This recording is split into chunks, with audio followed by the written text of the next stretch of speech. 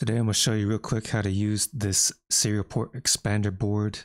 I bought it because I'm using this in a project I'm going to use, and it's from Atlantis Scientific, so I'll leave a link to this below. But I'm going to show you how to expand the capabilities of your microcontroller. So in this case I have the Scamp3 board, and it has two of these RX and TX ports, but I needed to have something with maybe 3 or 4 more ports. So I bought this board and I thought I would show how it works. So it runs off 3.3 or 5 volts. And you can see a diagram of how it kind of works. So you can add, I think, up to 8 or 9 sensors. And in addition, you can buy an additional board and expand it to 16. So you can hook 2 of these together and have 16 RX-TX ports. And you can just control it with one TX and RX line on your Arduino, or in this case, the Scamp3 board. And you can see, you can hook it up to a Raspberry Pi, and it's just, you control whichever one you want to talk to by sending it some data. So it shows right here, you can send it a command and you can work with this sensor that's on P1. Today I have it set, I think, on P2 and P6. So I'll be working with a sensor that's on these 2 ports right here. So to turn these on, all you do is send, you can send it a bunch of, send it 3 ones, and this will select port 8. So if you turn 3 pins high, you'll activate this port up here. And if you send it, this data right here, you'll select that port. So I can show you real quick how this works. So let me set this real quick. I created a word called JSN. So if I want to work with the JSN distance sensor, I just type in this word and it'll set these 3 pins high on the Scamp3 board. You can see them. It's the yellow, green, and orange. If I set those high, or if I set them low in a certain combination, it will activate that port.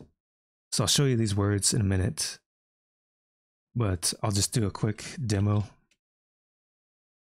So if I want to work with the Nextion display, just type in Nextion, and we can control it. So I turned it black. I can control,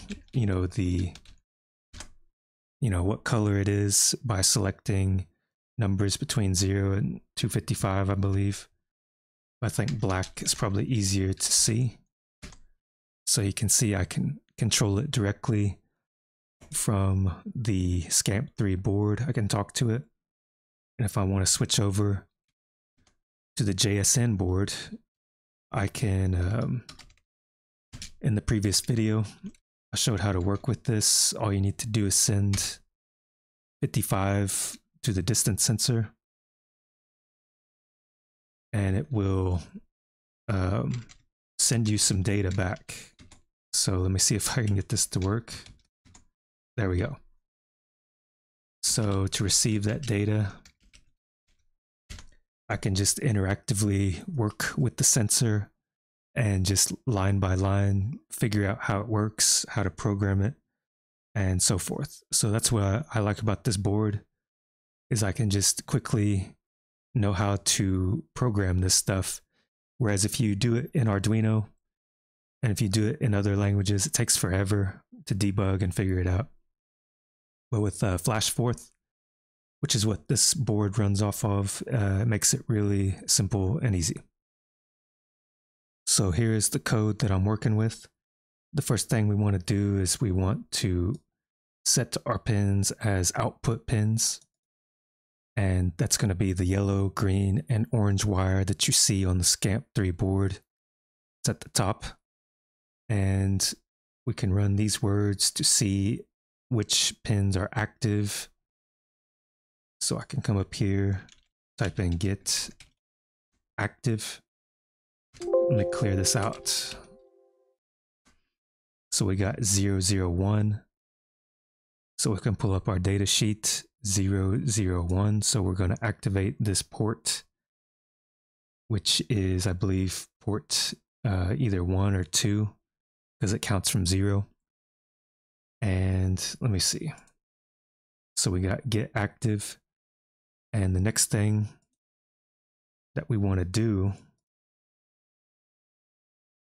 is we want to select the JSN, which is we want to set pin 1 as high and clear out 2 and 3, and that'll select the JSN. So if I type in JSN, it's already selected. So Nextion, we can set pin 1 as high, set pin 2 as low, and set pin 3 as high. So 101. So right here, we've got 101. So that's going to be a binary 5, and that'll open that port. So you can see that the blue LED switched over to the Nextion display. So whichever port you're using will get activated.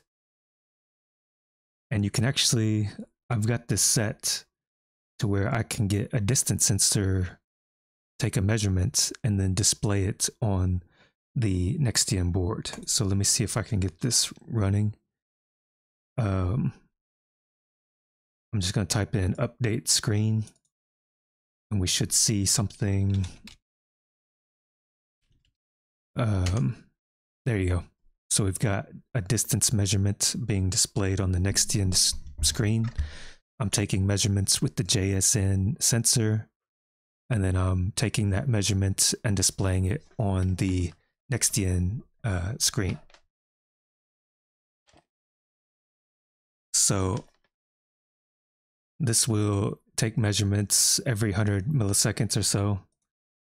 And right now there's a bunch of wires in front of it. And this sensor has kind of a wide cone. So it's picking up stuff like the wires and stuff. But you can see that it is actually taking a distance measurement and displaying it on the board. So how this works is I'm basically just running this word called ping switch a bunch of times.